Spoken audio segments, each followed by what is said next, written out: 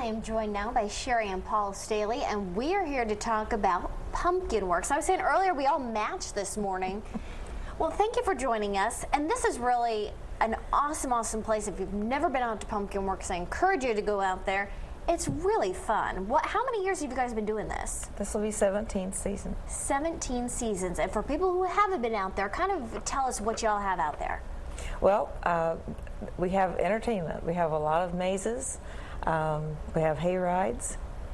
And this year you have a special maze, don't you? Yes, we do. Tell us a bit about it. It's a Relay for Life maze. That's very dear to our hearts. We had some very special friends with cancer this last year, and of course, you know, everybody has family and friends.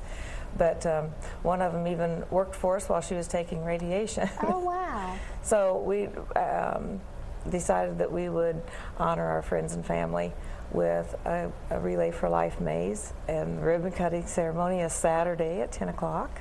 Wonderful, and so then people can check out all the mazes. And you have mazes for all different skill levels, don't you, Paul? Yes, we do. It's and new this year is the Vortex, and I think it's basically for 6 and up. Okay. But it's a neat piece of equipment that really plays some tricks on your equilibrium. I think it'll be well received. Very neat. And that's the cool thing about Pumpkin Works. You have things for the smaller children, but you also have things for the older kids and adults. Some of this, you know, if they want to be spooky or scared, don't you have some night hay rides, that sort of thing? We do have some night hay rides. And the Missouri Monster has been researched by Texas A&M and Oklahoma State, and he's a very laid-back, shy type monster that we think may be making several appearances in Elbridge this fall. Oh, so he's coming back. Yeah, he's coming back. You think he's out there? We do. He's quite recluse and very hard to capture on film, but I think you have to go out and see if you can see him. We'll do our best.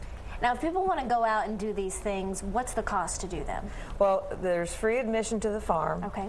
And some of the activities take 1 ticket. Some take 2. The hay rides take 3 tickets. Tickets are $2.50 a piece. And when are you guys open? We open Saturday the 19th. We'll be open through November 1st. And what are your hours? And well, they're a little bit different. Okay. Through September, 10 till 5 during the week.